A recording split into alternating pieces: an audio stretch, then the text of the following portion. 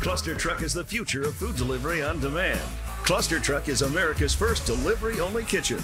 We cut out the middleman and own the process, so we can deliver you hot, fresh food when you want it. Multiple menus, one central kitchen. ClusterTruck lets your team eat on your terms. With ClusterTruck, delivery isn't a compromise. Order at ClusterTruck.com or on the app today. ClusterTruck.com. Delicious on demand.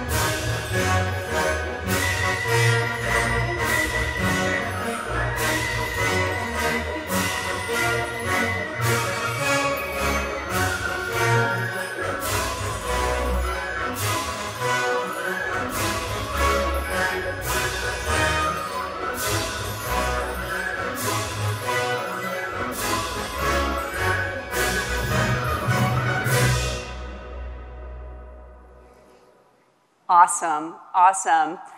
You guys caught the early morning keynote speech with John Taffer. He said, create advertising and marketing that creates a reaction. And I just love both of those videos. Those are awesome.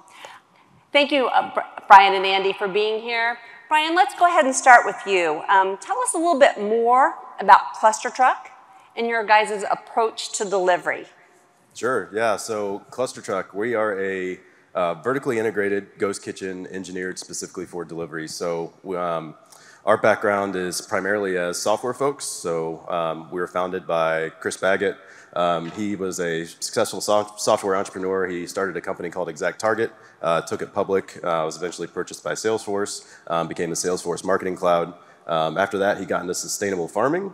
Started raising grass-fed cattle, pastured pork, was selling direct to consumer, realized he could sell all the steaks really quickly, but ended up with a lot of extra ground beef, started a small hamburger stand to kind of offload that, and that was in the early days of the third-party delivery game. And the first thing he noticed was, he said, this isn't gonna work. It's unprofitable for the driver, it's unprofitable for the restaurant, it's unprofitable for the delivery companies, the food sits, it gets cold, it ends up being a terrible experience all around. So we thought, if we took a first principles approach to building a restaurant specifically for delivery, what would we do? So we kind of landed on a few things. One, we manage the preparation of all the food in connection with where the courier is. So we know exactly how long things take to prepare. We know exactly what the capacity is of all the stations in our kitchen. We manage all that process. And then we also make the promise to our customers that your food is never going to be more than 6 minutes old. So from the time it is done cooking till it's in your hands, it's going to be 6 minutes old. And doing all that, we also believe, we are the only profitable model that is able to deliver with free delivery. Wow, that's amazing. Andy, El Pollo Loco, you guys have innovated so much with technology these past 2 years.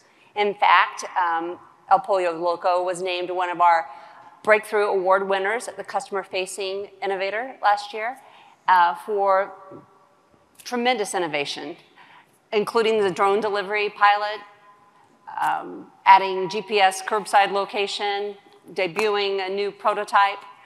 I mean, tell us, how does this drone delivery fit into your overall off-premise strategy? Yeah, well, first off, I want to wish everybody a happy International Women's Day. So want to thank you, thank Abby, thank Angela, and all the other women in the audience. Let's give them a big round of applause. Oh, thank you. When we talk about disrupting the delivery space, I think, you've heard some of the other presenters earlier today talk about the fact that we really needed delivery companies when, COVID had its first onset. DoorDash, Uber Eats, Postmates, Grubhub, they were a huge part of us being able to stay afloat during the pandemic. And I think, we've gotten to a point where delivery is such a much larger percentage of our sales mix that we have to figure out a way to continue to allow that to be profitable for our business. There's no secret, gas prices are going up, commissions are going to go up too. And I think, drone delivery is one of those avenues that, well, it's probably not ready tomorrow, which Wade from Brinker talked about this a little bit earlier, but I think you're going to start seeing it appear more in suburbs. I don't think it's going to be penetrated in major cities. I don't think you're going to see drones flying around LAX anytime soon. But I think the ability, the wow factor is there. Consumers are looking for disruption. And we're able to do it in a very profitable fashion that works and makes sense for our business. Great. And can you tell us, how are you working to win over, these third-party delivery customers? Yeah, I think, like I said, part of it is the wow factor, right? Like people are like, wow, this is like the fifth element. I can get delivery delivered by a drone. It's partnerships across departments. I have a great partner in the front row there, VP of IT Clark. It's our operations team. It's really just getting everyone to believe that there's an opportunity to kind of see this new avenue forward, right? I think when people say, oh, it's not Amazon, it's not Google that's delivering, it's El Pollo Loco that's delivering the drone, it's kind of a cool wow factor thing. Right now, we've limited it only to our best customers. It's by invite only. A lot of it is still overcoming FAA hurdles, restrictions. A lot of piloting, a lot of test deliveries have to be done before it's cleared in a specific area. But we're super excited. It's something that continues to generate news for us, and we're just really proud of the work the team's done overall. Awesome, awesome. So, this morning we heard Wade from Brinker say that he thought, 3 to 4 years. Would you concur with that opinion? Yeah, I think 3 to 4 years for like mass adoption. I think some of the larger metropolitan suburbs, you'll see it sooner. And it really just depends on how fast people are really willing to move. There's not that much investment in a drone, believe it or not. We don't own the drones. It's done by Flytrex, and we have an agreement with them to operate it. But it's a lot cheaper for us to do drone delivery. There's no tip. There's no fuel surcharge. There's a lot of things, a lot of factors that consumers receive these nickel and dime fees from delivery providers now. There's like a service fee. There's a small order fee. And we're going to be able to take that away with our version of drone delivery. Awesome, awesome. Brian, you had mentioned that customers, when they order for ClusterTruck, they can get their orders within, they're sent out for delivery within 6 minutes of being made. Is that right? Yep. So how are you able to do that? Tell us about. Sure. So we specifically make sure, so we realized a lot of the problem with food quality and delivery comes down to time. If you can solve the time problem, you can solve a lot of the problems. Packaging is less important. We make sure that our couriers are a first-class constituency in delivery, or in our model. So, a typical DoorDash, Uber Eats driver is going to do 1 to 2 deliveries an hour. And ClusterTruck, we get them 4 to 6 deliveries an hour. So we're able to make the economics work and keep our total delivery cost under 10%. We can pay less per delivery, but we can get them more jobs per hour and keep their utilization extremely high in order to make the economics work great for them, as well as work great for us. So we have incredibly high courier retention. Our couriers, we were founded in 2016, and a large percentage that started with us in 2016 are actually still delivering for us today. So 6 minutes, we keep an incredibly tight delivery radius, so we can get that repeat business, or that cycle time to keep that high, and then we manage that preparation to make sure that food all ends at the exact same time, right as when a courier rolls up, they're handed the food, they're on their way to the customer.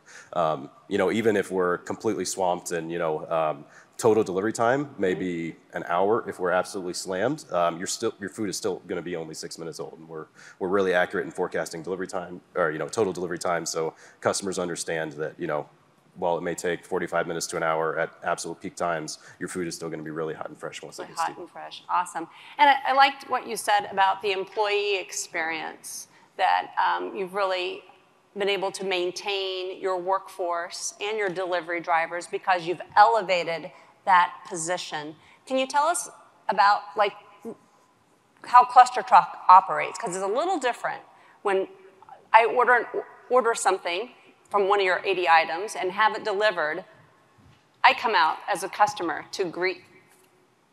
Yeah, so you know, I guess going back to the beginning, make sure we are a vertically integrated service, so we are not on any of the third-party platforms. You order through us, the production is in the kitchen is done, so it's all our software. From ordering to production in the kitchen to delivery is all ClusterTruck from top to bottom. So you know, one of the things we realized, and also to keep that cycle time high or cycle time low for the couriers, is that there's a tremendous amount of time and friction lost parking a car, running up to an apartment, trying to find the customer. So we are a curbside model. So just like if you ordered a Lyft or an Uber and you were going to meet the car, you track the driver in your app, you see them coming up to your house, you meet them at the curb, grab the food, and they're on their way. So that helps keeps that cycle time, you know, to keep going, you know, 4 to 6 jobs an hour. Awesome, awesome. And Andy, what impact has these new technologies that you've added, you know, not just a drone delivery, but also like geolocation for the curbside pickup, and what kind of impact has that had on the employee experience? Yeah, I think it's a challenging time right now for employees. I think the labor model with the turnover has been very, very difficult for us to continue to keep our restaurants staffed. And so, I mean, not gonna lie, we had a couple of times over the course of last year where we had to turn off some of those order modes as a result of just not having the staffing in the restaurant to be able to you know, run a order out to a customer. But I would tell you net, as we're seeing the staffing levels recover, employees overall are excited about it. I think there's just this general sense of energy around the new technology. I think curbside is one of those things, like you look back, probably Panera is one of the first ones I remember that did curbside in the restaurant space. And it's just something that is just really unique, and I feel like it's a greens fee in the industry at this point. And for us, for our employees, they're excited to be a part of it. They're excited to be on the cutting edge. The customer feedback and the repeat rate is phenomenal. Currently, right now, we're with Radius Networks. We use Flyby. You know, one of the great things about their technology is it allows us to see where we're doing really well and where there's opportunity for improvement. And our top restaurants are somewhere in the neighborhood of 1:30 to 1:45 from the second the customer pulls on the lot to that food being in that front seat of the car. So we're really proud of that. It's a really unique experience, and it's something that we're looking to continue to pioneer. Awesome, awesome.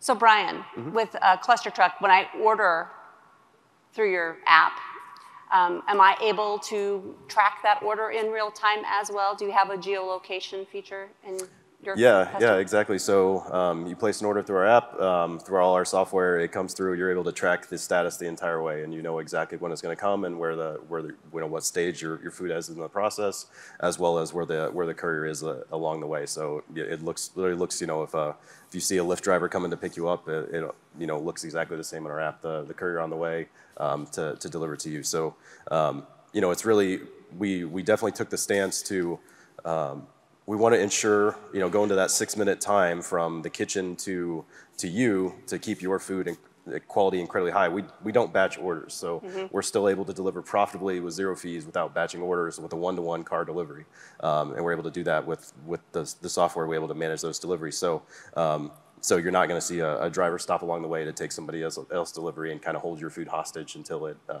gets to you. So it's directly on the way to you, and you track it the whole way. That's an awesome model. So tell us how are you going to evolve ClusterTruck? What are your growth plans? What markets are you in now? He's coming to LA. He told me. Working on it. I was hoping to, if we had one sitting in the back of the room, that would be really awesome. No, so ClusterTruck, we've existed as our, we are both a software company and a restaurant operator. Right now we run the kitchens ourselves. We built an entire tech stack ourselves. It's not every restaurant group that can stand up an engineering team to kind of completely rebuild a restaurant stack from scratch. So where we're going next. So we're currently, our headquarters in Indianapolis, Indiana. We have a whole bunch of kitchens kind of blanketing the city. We also exist in Columbus, Ohio, and Kansas City, Missouri. So next for us is, rather than if people have ever heard myself or our CEO Chris Baggett, speak, we kind of rant and rave about third-party delivery and how this is the best model. Well, that's not always accessible to everybody. So where we're going next is we're going to, look, if you want the whole turnkey model and be able to run a ClusterTruck, we're going to start franchising the ClusterTruck, brand and model, as well as if you're interested in doing this with your own, brands and you want to run a ghost kitchen the way we do, run it profitably, run it with, with under 10% delivery costs and run it, extremely fast, high performance ghost kitchens, we're going to start licensing our tech stack as well. So my little pitch there is anybody's interested in doing that as well, I'd really like to talk to you. See me afterwards or Brian at ClusterTruck.com. Really excited to talk to you guys. Good thing I'm first in line. That's right, yeah. Andy's up first. Awesome. So Andy, what's next for El Pollo Loco that you can tell us about? Yeah, I think right now the biggest piece we're looking at is loyalty. I know loyalty is a very broad-based conversation topic, but I think we've gotten to the point where we've definitely reached critical mass, and we're at a point where we're looking to reimagine what that consumer experience and journey looks like. I think you've seen a number of brands double down on loyalty during the pandemic. Obviously, you had McDonald's and Burger King. They launched nationally. Chipotle had a loyalty program rebrand. I think for me, it was really, partnering with Clark to make sure that we had a business case to take to our board and getting some CapEx funds to really kind of fuel the growth of what's been a really successful last 2 years for our loyalty program. So I think that's the biggest piece of what's next. What's going to be involved behind the curtain, I can't really share yet, but I'll tell you, it's going to be exciting. We're going to look at loyalty very differently. I think everything from, free delivery, merchandise, other ideas are completely on the table for some of our top loyalty members, but it's really about driving that consumer experience, and that's what we're looking for to do. Awesome. Other big thing I'd say is just AI. Use that a lot more in decision making. We're partnered with a company called Brightloom, great partner for us that's really helping us reimagine just that customer journey and that experience. Awesome. So I know you guys came out with a new store prototype, and how has the customer off-prem experience evolved in the new store? Yeah, I think for us, the biggest piece, and a lot of brands are doing this, is there's not a ton of indoor dining space. I mean, the model has changed tremendously during the COVID pandemic, and you see a lot more companies doing drive-through, like larger drive-through lanes, more drive-through areas. You see curbside pickup spots, a little bit more plentiful in the parking lot, dedicated areas for delivery drivers.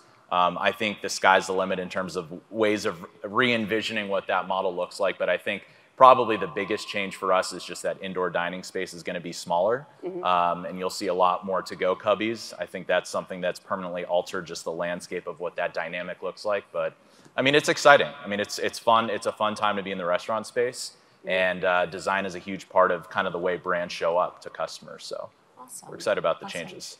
Awesome. Well, great. So we have a few moments for questions. Good thing we can't see any of you. So while we're waiting, let's play a little speed round. Okay. So I'll shout out a word and you respond with the first thing that comes to mind. Blockchain. Wow. Stumped. Not Fad. ready. Not ready. Not really. Not really. Not ready. Yeah. I'd say intrigued, in the sense of it's very cool. Is it going to be widely adopted in restaurants? I don't know yet. Maybe at some point, but I'll let some of the other players handle that one first. Metaverse. Really cool. Not for us yet. Yeah. NFTs. I get probably more pitches on NFTs in the last 4 weeks than I think I've had in the last 2 years. So it's clear that a lot of brands are choosing to dive into the space.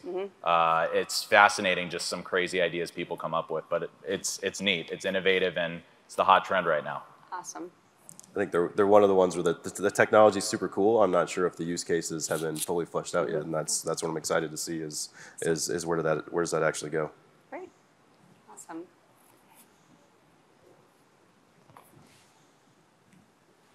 Do we have any questions?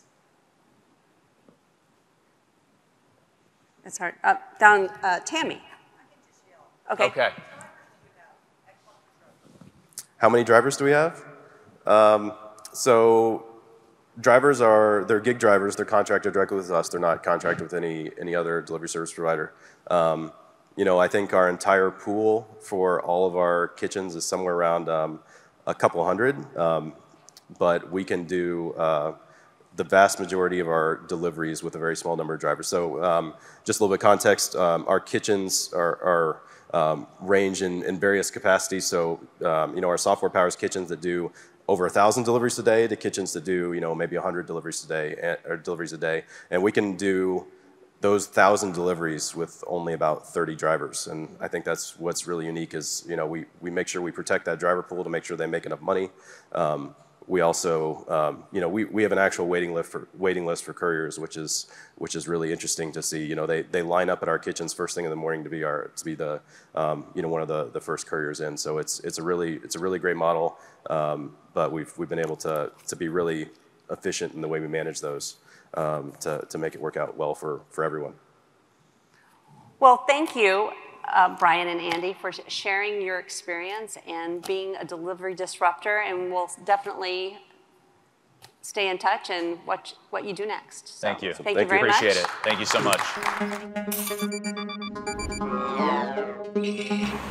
much.